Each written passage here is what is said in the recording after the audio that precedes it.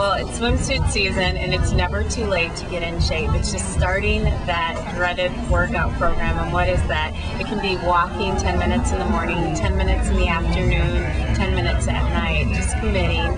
And then making small changes, substitutions in your meal planning. So it's just making that commitment to start a program and get on track.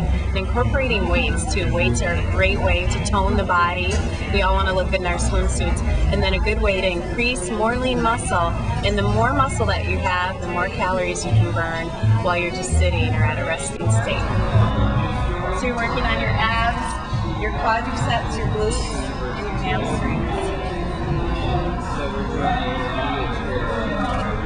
What I like about weight training is for women, it's so good for us, it's beneficial as we progress and mature in life to maintain our bone density.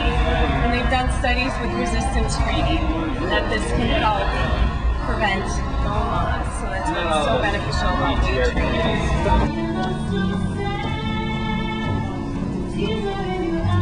Another quick tip, if you're crunched for time, you can get your heart rate up and burn more calories by increasing the incline on the treadmill and going at a slower rate of walking, and do that for 10 minutes. You're really going to get up into that target heart rate zone and you'll burn fat and burn calories.